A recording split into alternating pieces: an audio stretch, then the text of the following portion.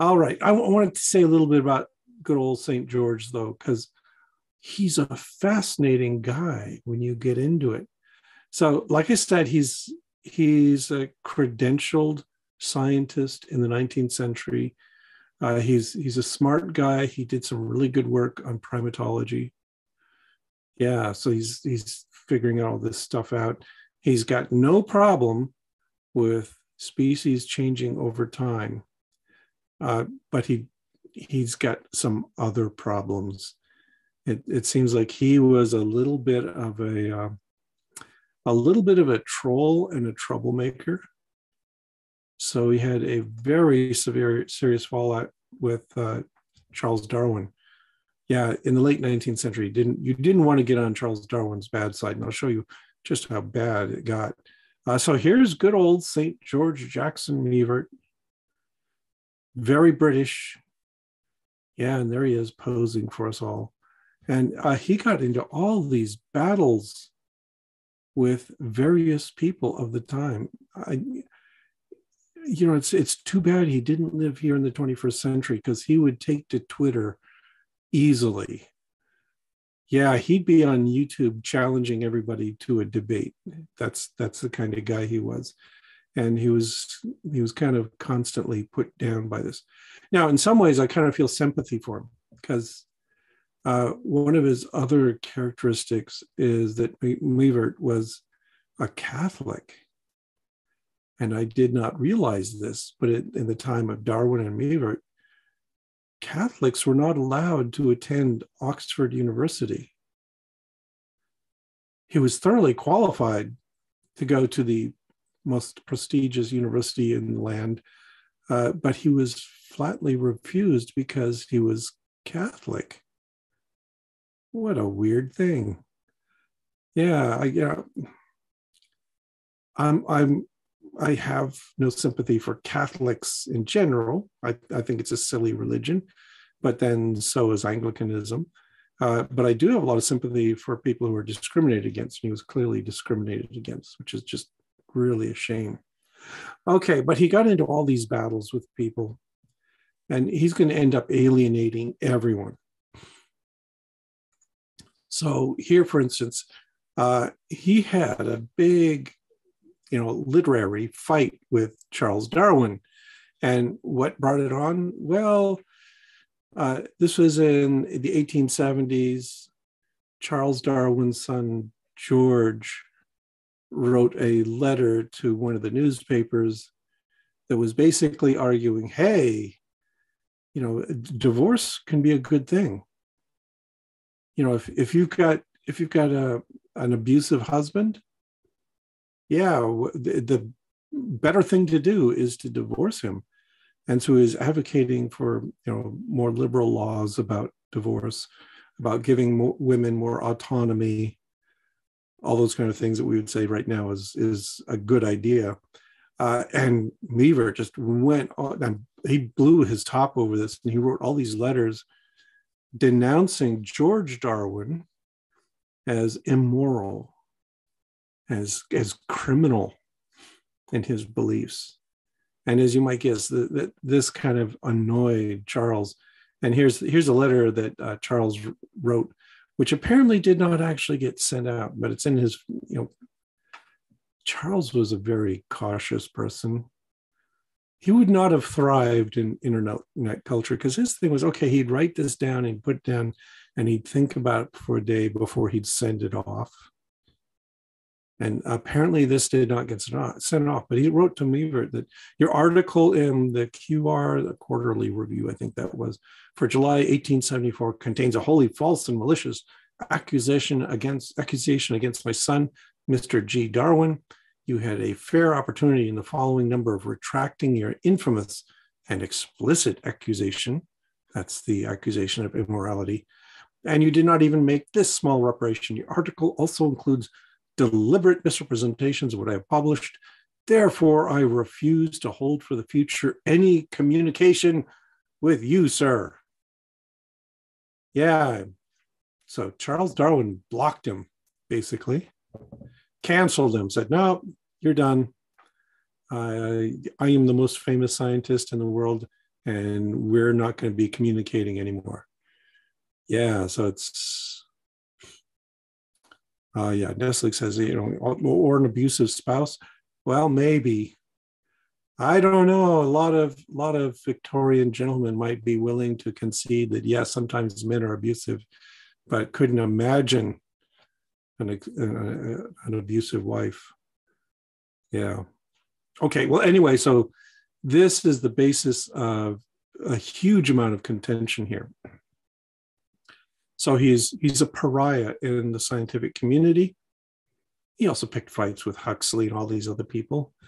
And as it says up here, still, he tried to profess friendship for Darwin and to excuse his actions, but a number of Darwin supporters shunned him. And although critical of the theory of natural selection, especially as applied to humans, I should mention also Wallace did not like to apply selection to humans. He thought the human intellect was a divine gift, and so that's something different. So he's still critical of the theory of natural selection, but he did support broadly evolutionary views. And this I thought was a little misleading in this article. Yes, he was excommunicated from the Catholic Church shortly before his death. It had nothing to do with his views on evolution. Not one thing. To the Catholic Church, then and now, the issue of evolution was not that big a deal. They were fairly tolerant of evolutionary ideas. Okay, so he was excommunicated from the church, though. So what was he excommunicated for? Because he picked a fight with the church as well. And this is kind of hilarious. He wrote an article. Yeah, it's an article called "Happiness in Hell," and I'll include a link down below because it's a blast to read. That what this is Mivart is taking exception to the Catholic doctrine of hell. Yes, he didn't think it was a place of eternal punishment.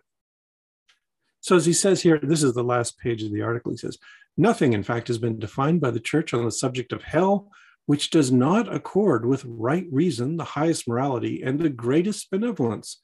So he's trying to flatter the Catholic Church a little bit here. Yeah, they're all for reason, morality, benevolence. Doesn't that sound exactly like the Catholic Church to you? Anyway, he goes on to argue on that basis that God was moral and benevolent and all this thing. So he says, according to it, no one in the next life suffers the deprivation of any happiness which he can imagine or desire, or which is congruous with his nature and faculties, save by his conscious and deliberate choice. According to it also, God has refused to no man who fully obeys the voice of conscience, heathen though he may be, the full beatitude of the light of glory and the beatific vision. Yeah, so he's saying, well, if you can imagine happy pagans, people who didn't believe in Christianity, but still couldn't be thrown into hell. There they are. So he says, hell in its widest sense, namely as including all those blameless souls who do not enjoy that vision, must be considered as for them an abode of happiness. Yes, hell must be considered an abode of happiness, transcending all our most vivid anticipations, so that man's natural capacity for happiness is there gratified to the very utmost.